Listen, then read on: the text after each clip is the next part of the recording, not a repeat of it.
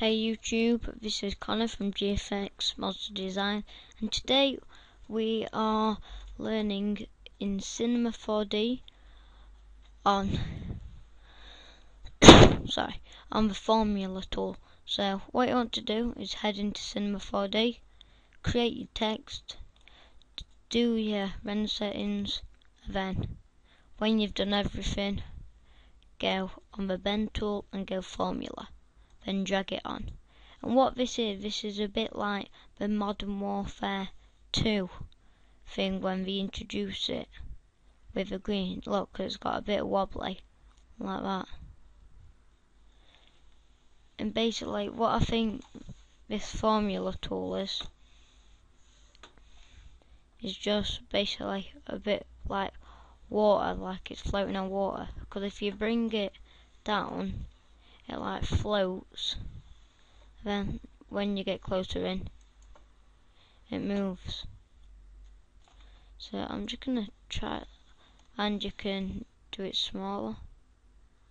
So it looks a bit weird. What's this? Basically just mess about with it. Look, that's how long you want it. You can that. But actually I think this formula tool is just like a wobble. Because for your intros you could have it like zoomed in and then it just reveals like that. Like that, and then it straights up. So basically that's what you do for the formula tool. You could probably make an intro with it, so let's just go to our light and then go to our camera and then just put the camera over the text and click cameras, scene cameras, and then check it, then just add this, then do that, then put 900 frames, click enter, and then just for 100 frames, 199, I'll put 100, just gonna bring it down,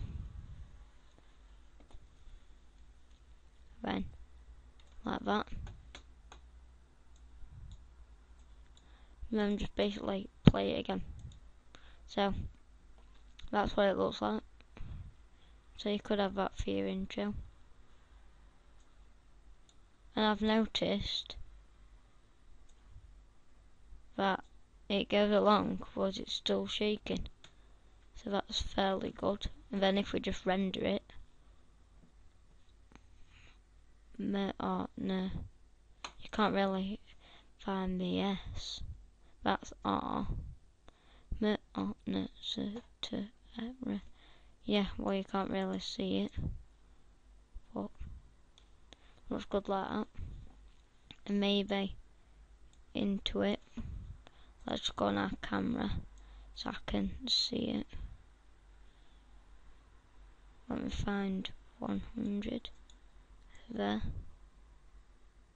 stop it right there for keyframe, and then from here I think I'm just gonna make it go to 1000 like this, and then so it just looks like this.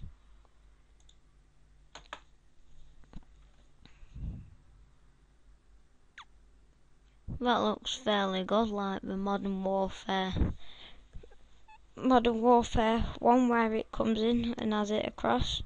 That's probably how they've done it, but I'm not that much of an expert. Like